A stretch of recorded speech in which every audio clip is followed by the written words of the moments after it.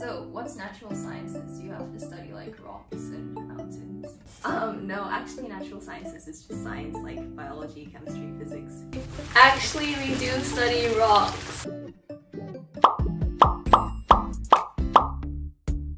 Hi, my name is Gabrielle and I'm a third year nat-ski studying at the University of Cambridge, and I'm from Homerton College. Since you clicked on this video, I'm assuming that you already know what natural sciences is, but in case you don't, it's basically the subject in Cambridge that you choose if you want to study any sciences like physics, chemistry, biology, earth sciences, material science, pharmacology, psychology, etc, etc. A common subject combination for natural sciences is doing maths, physics, chemistry, and material science in first year, and then in second year you would generally do 2 physics subjects and 1 math subject, and in third year you would do physics, and then maybe you would go on to do a master's or whatever. But I decided to do something a bit strange, and then I decided to switch basically, because I basically decided to switch, which I could talk more about in another video if you would like, but that's not the purpose of this video, so we won't do that yet. As for today, I'm going to be mainly talking about my experience as a student there and some things that you can't find out from just the website alone. If I'm totally honest, I'm just gonna say outright, nat-ski is such a difficult course. And in this video, I will be talking about how exactly it is difficult. So first, just about the general course structure. Natural sciences is one of the subjects which has, in first year, the largest number of contact hours. You study 4 subjects, so for my case, I studied physics, maths B, chemistry, and earth sciences.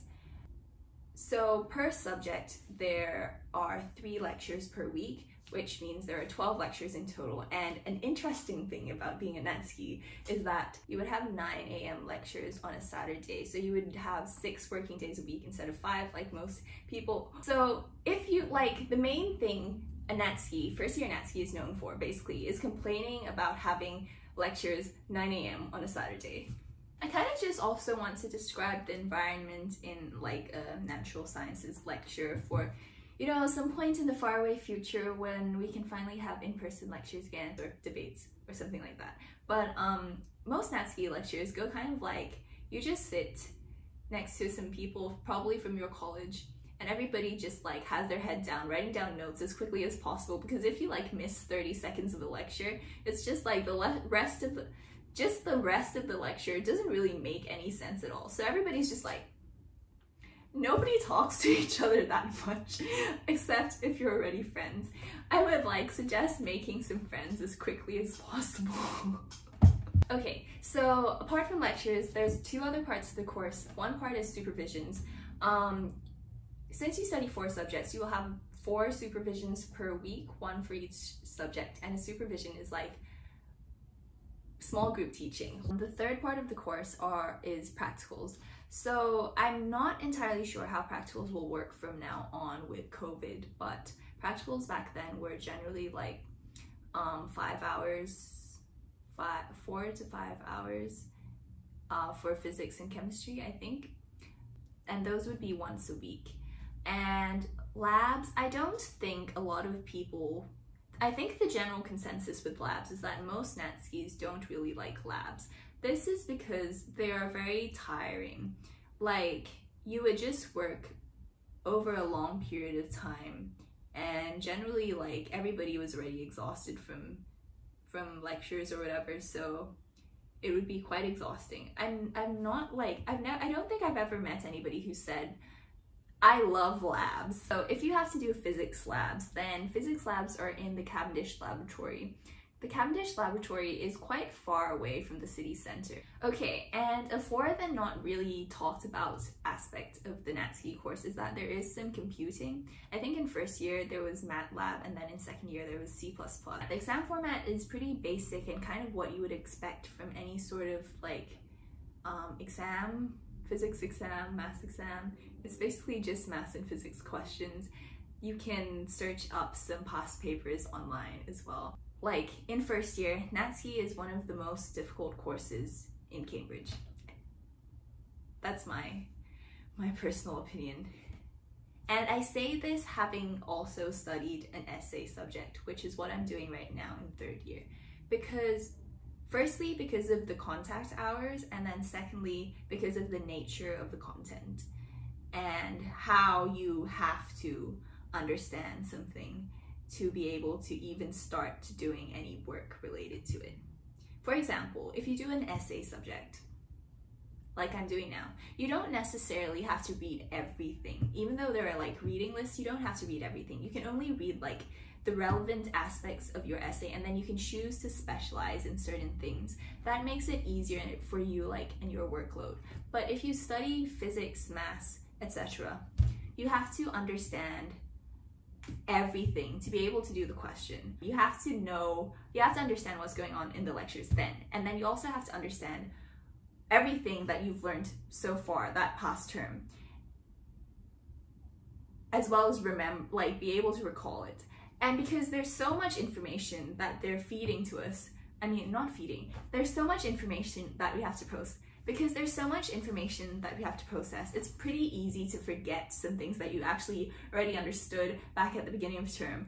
And so to do a question at the end of term, it's like you have to go back and look over notes from 3 weeks ago or something like that. So I know I basically complained about being a Phys NatSci for this whole video, but you know, there's always good things and bad things to every single thing. So some good things about being a nat-ski, I would say, is that the course does have quite a lot of flexibility and options. You can really personalize your course and make it specific to your interests and whatever job that you might want to do in the future. There's also some flexibility with like being able to change subjects. Like for example, I studied physics for 2 years and then I switched. I have no complaints about the quality of the teaching, except that the amount of work they expect us to do is crazy. But apart from that, like I don't have any complaints about like they don't teach well. Also, like I feel like you can meet quite a lot of interesting people, like some intelligent people whose brains work on another level to mine. Yeah. And you can like also be like, oh, the Cavendish lab is where they discovered some atom, I'm not too sure what, or like, oh, this is where Isaac Newton discovered gravity, or actually like he didn't discover it in Cambridge, but whatever, or like, you know, Stephen Hawking stood on this bridge.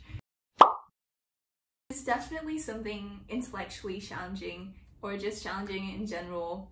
So if you would like to challenge yourself, or like, you know, develop into a tough, resilient person who is used to using their brain a lot, then this is the subject for you.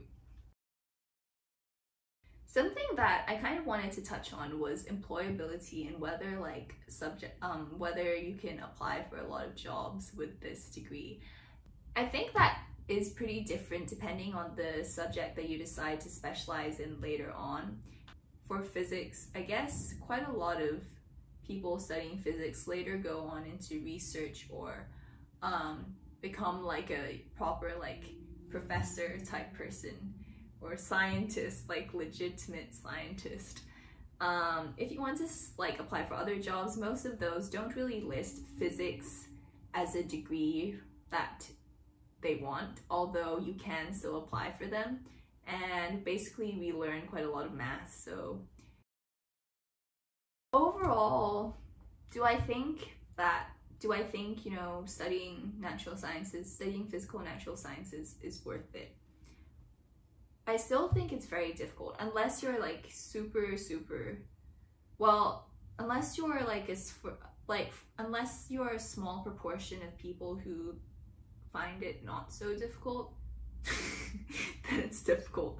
Like, yeah, super difficult. But I mean, you know, people should do some difficult things to like grow but it's definitely not like an easy degree, I think everybody would agree on that. And there is sort of like this difficulty in balancing your social life with your work, or at least there was for me.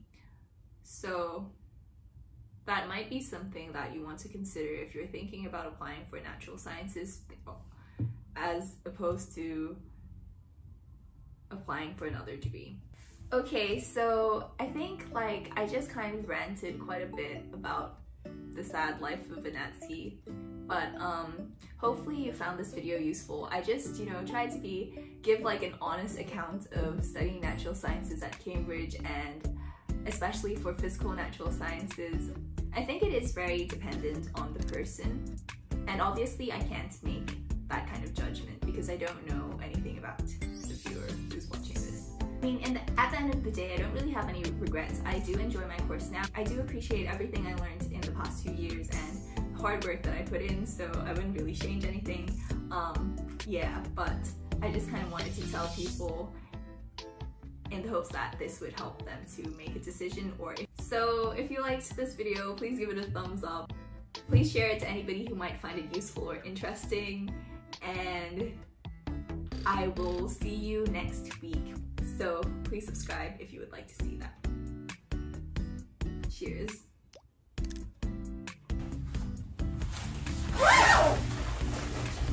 Actually, we do study rocks. Actually, we do study rocks. Actually, we do study rocks.